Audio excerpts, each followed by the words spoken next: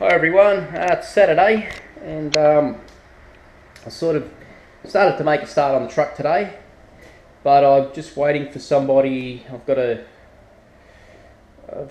tradesman coming over today to install something, so I just got to sort of wait until he gets here and then scoots off, and then I can get stuck into the truck. But I thought I'd just clean up the console and take a good look at it with the CD player installed. So I thought I'd just let you guys have a look. It's come up pretty bloody good. I'm happy with it, and I haven't armor rolled that ashtray yet, but I gave it a really good scrub, and I think it was just excessive dirt on it because it's come up pretty good. Well, anyway, there you go. So it's looking down it. All looks pretty clean. So the CD player's in there. It wouldn't normally have gone in the top there, but as you know, I had to do some bit of changing around to get past the heater box. So that all goes in really nice. Still got lots of room behind here. So that's all worked out really nice. That's that piece I put in the other day. So that's worked out good. So the ashtray all opens up the way it should, and the cup holder comes out, and there's enough clearance between the face of the CD player and the cup holder. I think the CD player can go back maybe another 1 or 2 mil, but I didn't want to push it into its metal housing and lock it in, because I don't know where the tools are to sort of get the CD player out. So yeah, I've just left it at that. But yeah, I've gone around it with a toothbrush, and I've cleaned it all up in here and all around the edges, and just gone over the whole thing. So it looks clean. It's going to look all right when it goes in. There's a few little marks here, but the seat sits there, so you won't actually see them. I'm not really worried about that, but yeah, that ashtray's come up really good. All that white stuff I'm just brushing off now is just the lint from the cloth that I used. My fingers are still a little bit wet. That's what I'm putting on there. I'm putting actually water onto it. So yeah, happy guys. It's one more little job. I already pointed that mark out to you when I removed it from that other car, but again, the seats sit there so you don't see it. Cheers. I just discovered something else, guys, which is an absolute bonus. Now, with the electric window regulators that I bought, they actually supplied 3 switches, and at first it didn't sort of register why, and simple reason is that you have, there's the 3 switches there, you have one on the passenger side door, and then you have 2 on the driver's door. So one is actually to control the driver's door, and the other one is to control the passenger door from the driver's side. So although I don't need those mounts, I've ended up with 3 switches. So I've got, and because it's going to be a center mount, I'm going to have my left window, my back window, and my driver's window all mounted in there, and it will mount nice. I think I have to make a little plate for it though, nice little plate. So I'll cut down into the bottom of that to drop the switches level with this recess, but I'll need to put a plate of some sort just over the top, and that'll be another job for Mike. I'll probably make it out of stainless steel, and what we'll do is we'll put some little tubes on each corner that are threaded inside, and then that will go down inside, and then there'll be a backing plate from underneath that will hold that plate to the console. So I think it's going to work out nice. That's a really nice fit there for 3 switches, and they can all be moved in a bit tighter, but I've just done that simply to try and balance them for the video. So, but I think you guys get what I'm trying to do there. So yeah, another bonus. As I was going through the bag of bits and pieces, I did find the backing plate for the larger switch housing. So that will actually become the plate that will go underneath. So that sort of just goes to show you that that it will go in there nicely, and it will cover up the hole. It's all going to work out very nice, guys.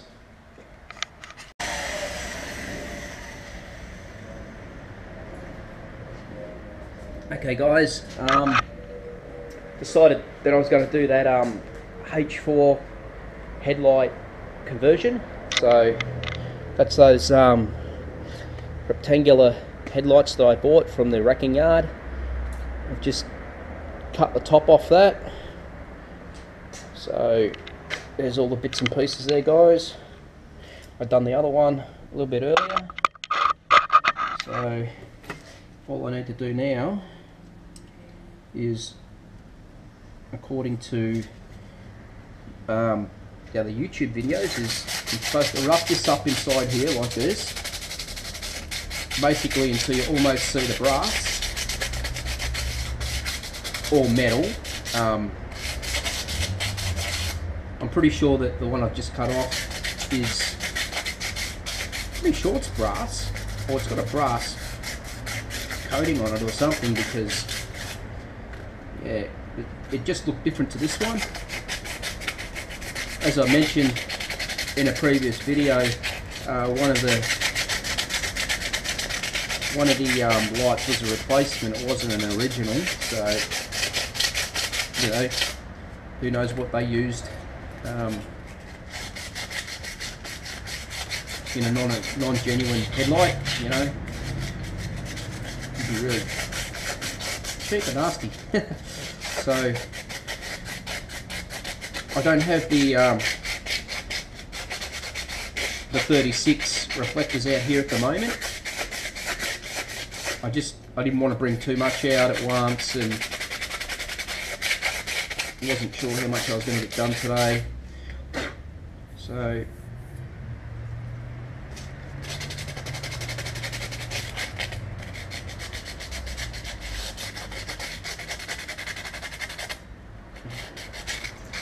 pretty sure that this is looking alright now. One of the things, you sort of sand it and it looks like it's done until you wipe the dust off it, and then you still see reflective bits. So I'm pretty sure that this, as this one sits at the moment,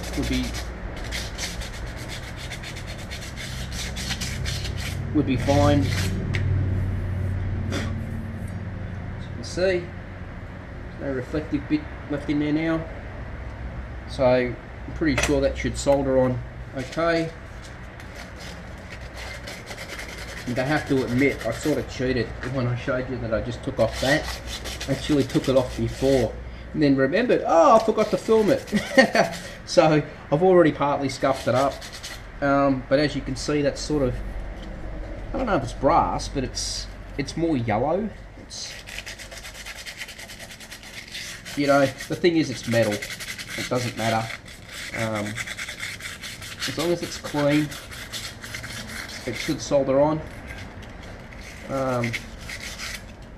It shouldn't be an issue with it. It doesn't necessarily need to be brass, I don't think. Once it's all been tinned or fluxed or whatever you want to call it, should go on all right. I think I pointed out in the one of the earlier videos when I first got these, that the parking light globes were in different positions, obviously because one was an aftermarket, and one was an original one. There you go, guys, gave a bit of a wipeout. And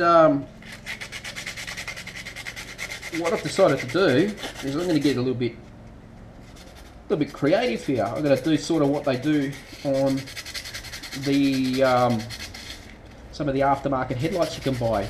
I'm not only going to have my parking lights in the headlight, I'm going to have my indicators in there too. So the 36 reflector already has the provision in it for a parking globe, or parking light globe. And what I'm going to do with these ones is I'm going to use them as the indicators. So once this gets soldered onto the top of the 36 reflector, I'll have that as my guide hole, and I just drill straight through the 36 reflector, and I'll have a globe top, which will be my indicator, and a globe bottom, which will be my parking globe. So I'm going to try and conceal everything in the headlight. They're big enough headlights, I don't think there should be an issue there. So yeah, I'll see how that goes. But yeah, I think they've come up alright. I think maybe the one in my right hand could still give that a little bit more of a scuff, but yeah, 100% that they'll take.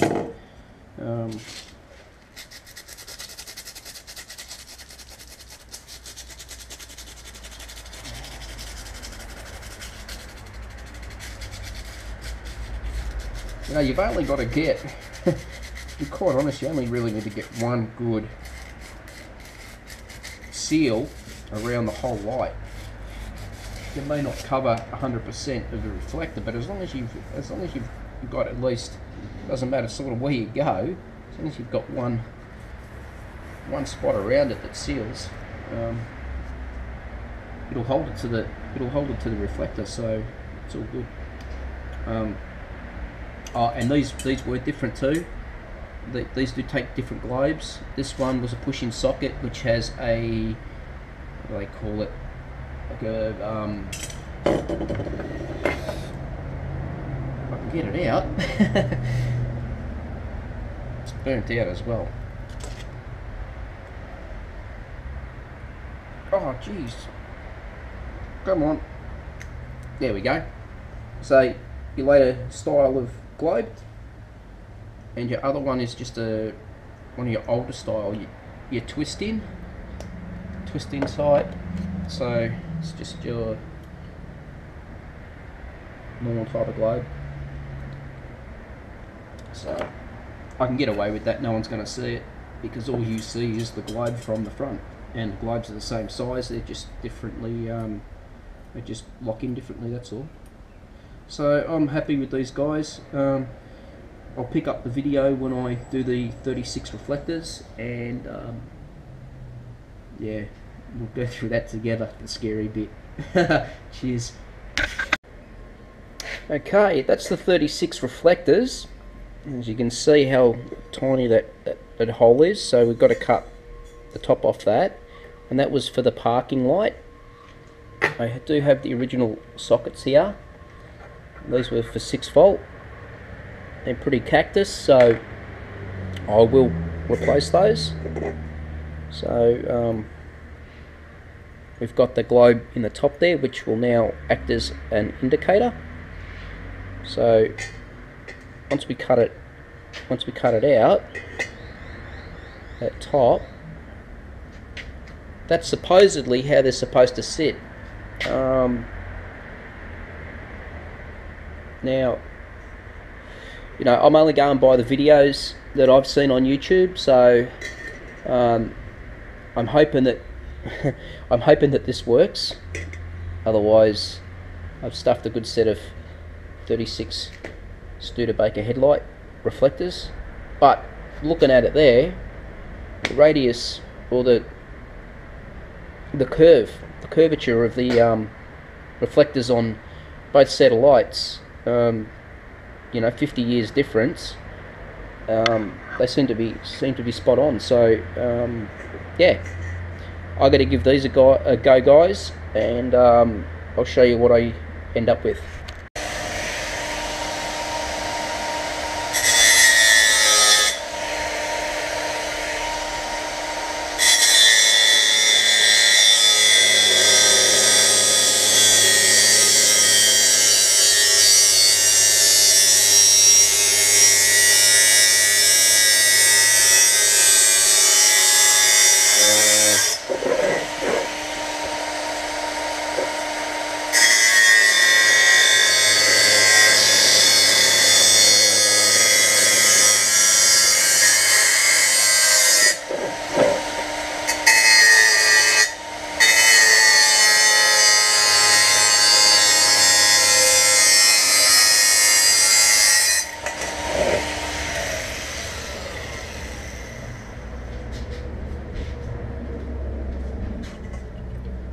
There we go, guys. Got the tops off those. These aren't necessarily finished yet. Have to give them a little bit of a file. Get them looking good. That's what they suggest you do. And then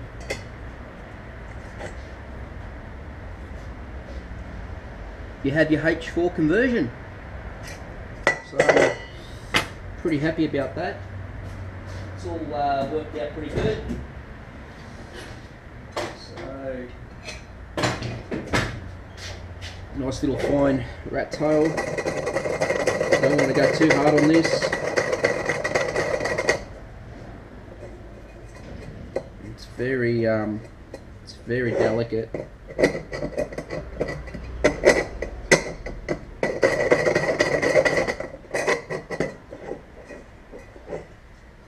I do have another file. It's a flat file with a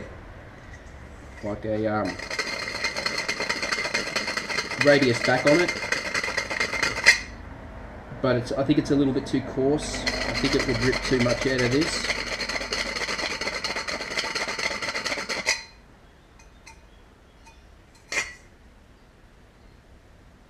So yeah, it's just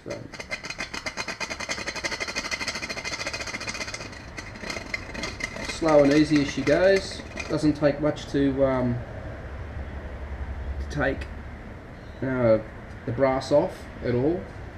So as long as I get it looking round from the front when we look in there and there doesn't seem to be any deviations, that's pretty much it, because the hole doesn't need to be opened up, because the globe will slip in there now, no problem. So yeah, just a little bit at a time.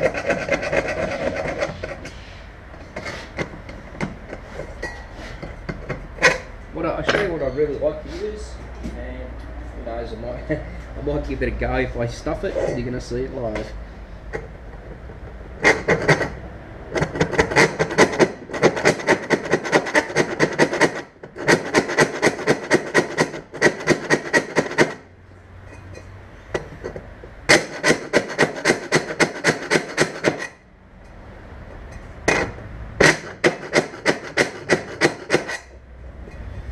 Actually, that's not too bad, guys.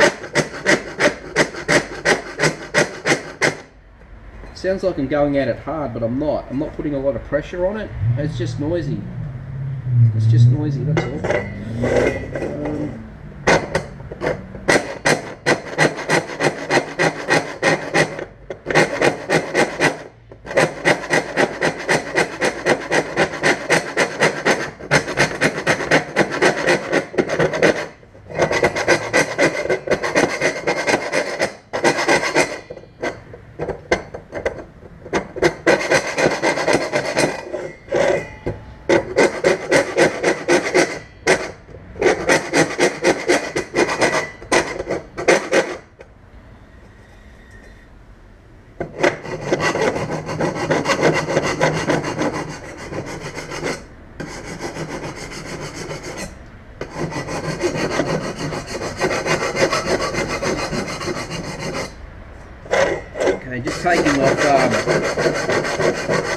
taking off the lip there,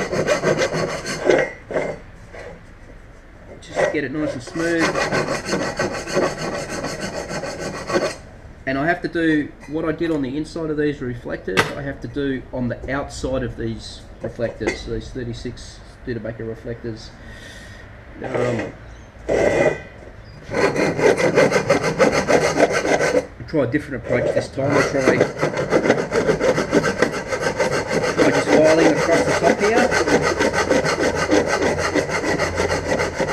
which will give us a level.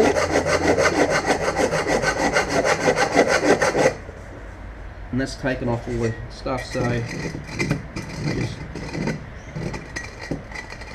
go around in there, deburr it.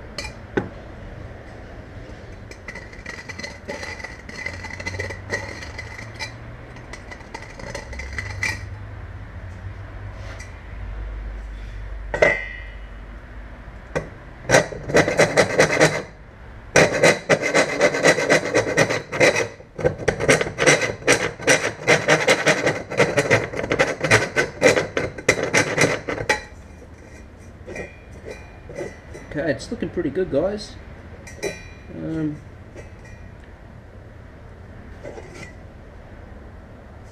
couple of little sections there that need a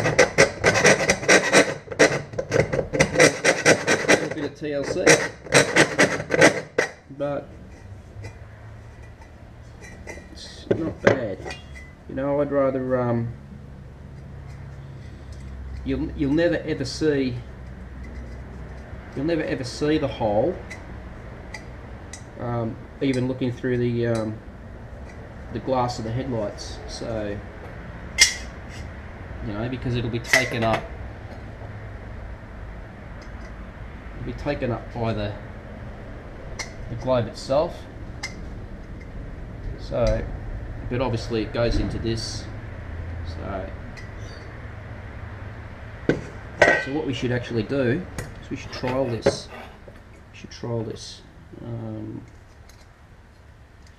Gotta find which way this goes. There we go. Okay, globe's in.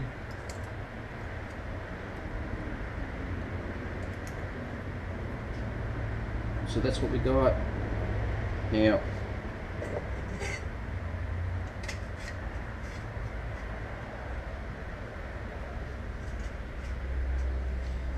it does sit back. I don't know if you guys can see that in the camera. There is a gap. There is a gap around the actual base of the globe to the reflector. But I'm guessing that's how it's meant to be, because there's no other way to do it. It's going to sit where it sits in the housing, and you know, there's nothing protruding past there, so it sits. It is sitting nice. It is sitting nice on the reflector. It's sitting beautiful on the reflector. So I'm guessing. Just lift the camera up. See if that makes any difference, guys. You can sort of see the gap all around it. But that's the way it sits. You know, there's a little tab there which stops the globe from going any further. So, you know, that's got to be it. That's got to be it. So I'm happy with that. It's all good. Thanks, guys. Okay, guys, I got these mounted, all correct. They usually say that the flat surface of the halogen globe always goes to the bottom. So that's what I've done. And on the back there, I've had to cut a little piece out just to put the parking globe in, so I've got clearance around that. This one is a little worse because the parking globe that was in that, I think it was, no, the original rectangular headlight was in a different position. It was sort of offset to the side, so unfortunately I had to bite into that a little bit, but it's really not going to make any difference. It's not going to be seen. So there we go, got a H4 conversion. I haven't drilled the holes yet for the indicators, but I'm working on that. I'm thinking about actually getting some new plugs now rather than using these older ones. I'll get something that's matched, and if I have a look in my little stash of electrical stuff, I probably actually got a matching pair. So yeah, I just need time to go through it.